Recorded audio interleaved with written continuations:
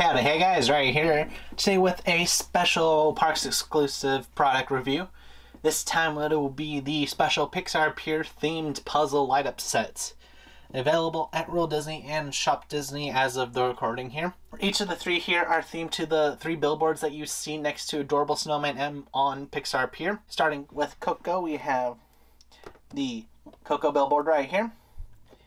And on each box, I'll show you how it lights up. It takes... And here's the back of it.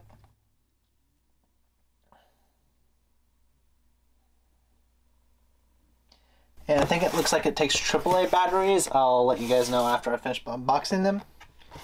And we have the Finding Dory themed one, probably my favorite of the three to be honest. As you can see, I'm a sucker for Gerald and Becky. And here's the back side of them. They've one of the roll in case you're wondering. These are all generally the same format here, just the different design puzzles. These are really cool, and you can also mount these on the wall, which is going to be super awesome if you are a fan of the parks. Here's the Wall-E one. And so much for the boxes. Now I'm going to open these up, build them, and I'll show you guys afterwards. So see you in a second. So here we have all three of the puzzles built out in full, with each of them in front of their respective box here. And going in order from left to right, we'll start off with the Wall-E one, probably the second most popular after Coco. Here inspired by their electric spark kiss scene, and also having a pretty good vista of the pier, minus any trademarks, stuff like Mickey or anything that identifies it separately from a different Pixar movie and such. And here's the back. All the boulders and things are the same here, and surprisingly I actually came with 3 AAAs already, so you didn't have to buy any others. And there's also a stand here, so if you want to display it back like this on whatever surface you want, you can too, or you can just have it upright. There is a little bit of a slant forward, or facing out at least, so that way it can stand up properly by itself without the stand out and such, like just like that. And you have a little on and off switch, so let's show it right here.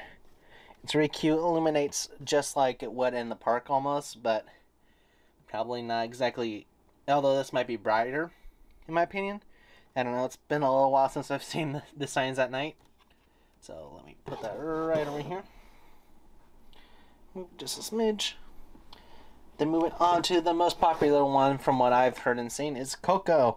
Very much inspired by the Proud Corazon song from the very end of the movie. And in case you're wondering, this is how you get them in and out. You just have a little platform for the puzzle pieces to put into before you slide it in. And it has like a little bit of a barrier, so you can't see the borders of that frame. And then the edges of this frame will cover it a little so that way it doesn't fall out as easily, which is really good. And to show you the back.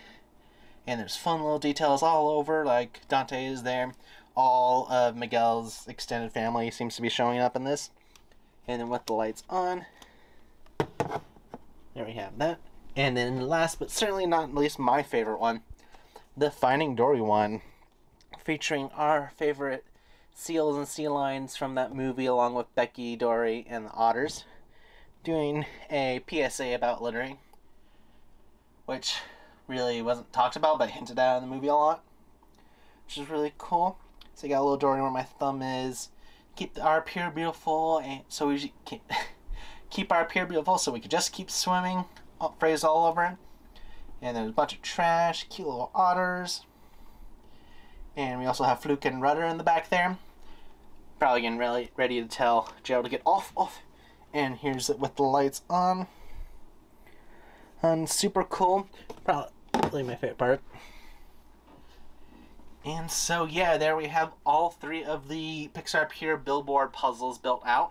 This does retail for $19.99 plus tax, although there is discounts applicable if you have any, like a Legacy AP one, cast member, or anything of that sort. And for 20 bucks, I'd say you're kind of getting what money's worth there. Almost. I just wish it was like maybe just a little bit bigger. But these are really cool. These are going to make for really great display pieces in your room if you're a big Pixar fan. And even it's like a nice subtle touch to the theme parks. Even if you don't have people who know what the reference is specifically, they'll at least appreciate that it's based off of the movies like WALL-E, Coco, and Finding Dory. And overall, I definitely enjoy this. I'm looking forward to finding a spot in my room I can hang it, hopefully, soon. So with all that out of the way, hope you guys enjoyed this little review here. Be sure to do all the YouTube jazz, like, comment, subscribe, and all that fun stuff. Until next time, I'll see you all real soon.